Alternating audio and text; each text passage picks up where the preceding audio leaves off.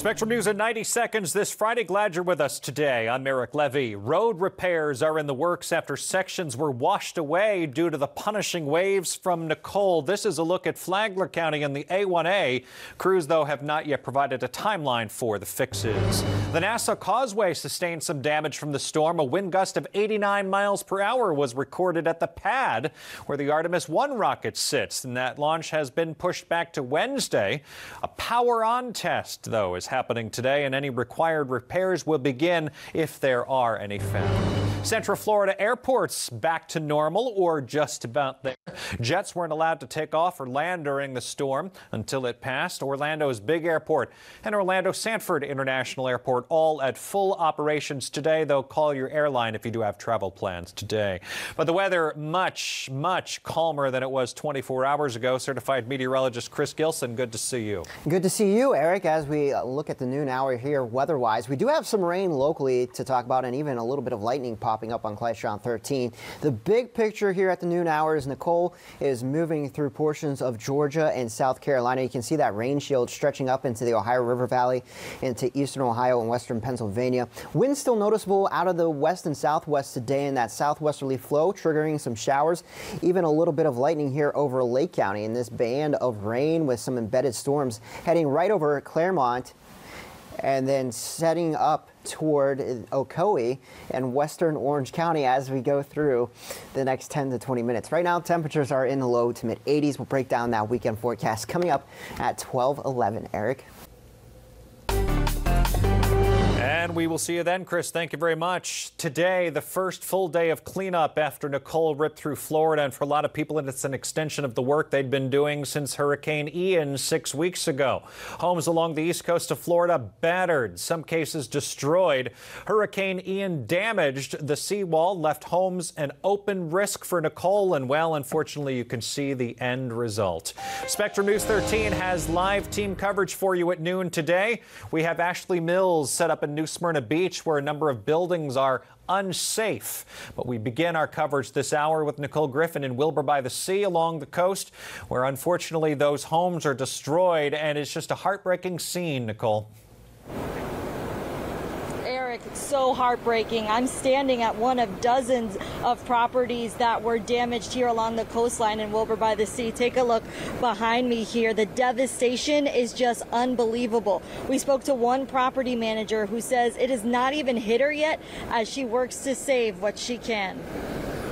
I just started bawling. Property manager Krista Goodrich has still not processed the destruction on the shoreline in Wilbur by the Sea. They had a huge patio all the way down to there that you could hang out on. Their steps survived Ian, so they still had concrete steps after Ian. We had zero concern that this building was going, and here it is. As CEO of Salty Dog Vacations, she manages 130 properties and is working hard to help her tenants save as many things as they can. The contractors warn her the fractured building has moved an inch closer to the edge since this morning. It might not have been that wide. Okay, so we need to move quick to get this stuff out. In Volusia County, 49 buildings have been deemed unsafe since the storm. This was the living room. She had just decorated it. You can see her TVs in the ceiling. While Goodrich works to find her tenants new places to live, with so much devastation, she worries about the future of her business if there are no buildings left to manage. This is supposed to be paradise. And it is still paradise, and we will rebuild it to an even better paradise, but it's just heartbreaking. Goodrich says she manages several properties that she hasn't even been able to access yet. However, she is bracing for the worst, expecting more of her properties to sink into the ocean. Now, I want to send things over to my colleague Ashley Mills, who is in New Smyrna Beach, where more buildings are being deemed unsafe. Right, Nicole, where I'm standing used to be sand. There used to be dunes here. Obviously not anymore. All of that washed away. You can tell this big chunk of earth was removed. Just how much? Well, look at that grassy area. It now rests above my head, that common area of Las Bristas Commons. These are the condos that were deemed no longer safe to live in. So these buildings on either side of me have been evacuated. Look how the water just undermined the area under the foundation of this building. We spoke with people who live there. They're concerned, obviously, because, in fact, they were supposed to have a seawall put in next month. So really unfortunate timing there. But around town, around New Smyrna Beach now, this was the scene all along the seawall. Beachfront properties really damaged. A local watering hole chases. The tiki hut there all but fell into the ocean. We spoke with a neighbor who said it was very disappointing to watch. Take a listen. The power of this ocean is incredible. When it's angry, watch out.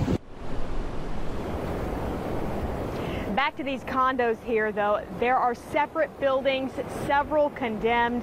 Those living here are now out, and they were so close to putting up that seawall. They hope they can still manage to do that. Now, when things started looking bad yesterday morning and even the night before the storm, the building was evacuated, but a couple people did remain. I heard from one of them. Lots of stress, sadness and stress. And then once the high tide kind of, stopped and started going back out, I felt safe. Really sad, really sad. Been here 20 years and great place, and we'll rebuild it. And we're meeting engineers and our seawall guys out here today, so. City and county officials are out and about. We've seen several crews out around town inspecting buildings and roads and bridges, really assessing the damage in the wake of Nicole.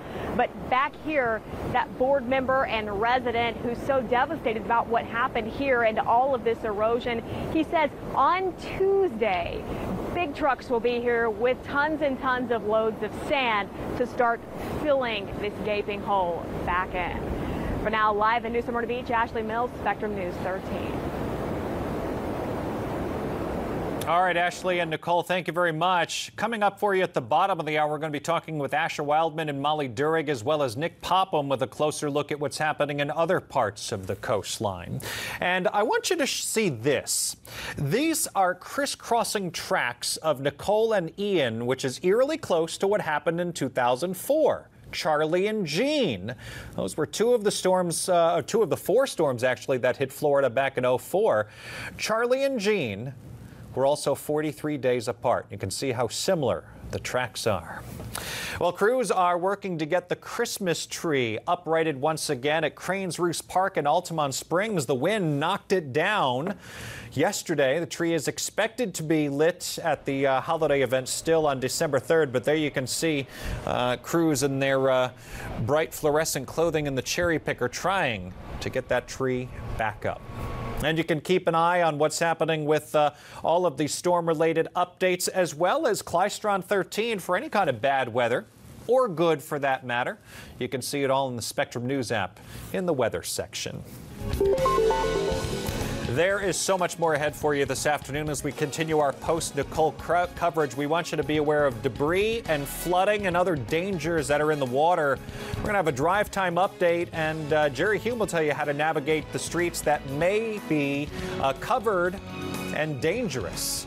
We also have certified meteorologist Chris Gilson in the Weather Center. Chris, we were talking about how much calmer it is today, but there is still some rain out there, as we see. Yeah, no Nicole rain, but we are pulling in some rain around the system as it moves away from our region.